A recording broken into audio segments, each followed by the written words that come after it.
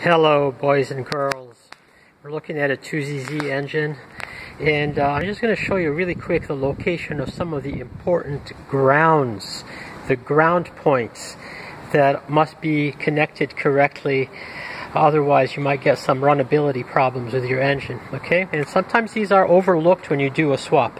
Okay, so this point right here comes from the harness and it connects right above the VVTL or lift solenoid, right?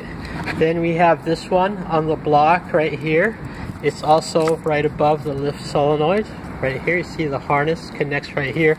This one, the harness connects right here. This is the noise filter, all right, aka the I don't know, positronium engagement connection or whatever it's called. Right, and I don't know much about what this does. I think it's a filter for the ignition noise. And finally, another important one is right here above the alternator. Okay, and this ground point comes from above the alternator and it connects right on the firewall above the alternator, and this one is overlooked sometimes. Now, in addition to these ground points, we also have grounds that come off of the transmission and go to the strut tower, and those will be covered in a different video.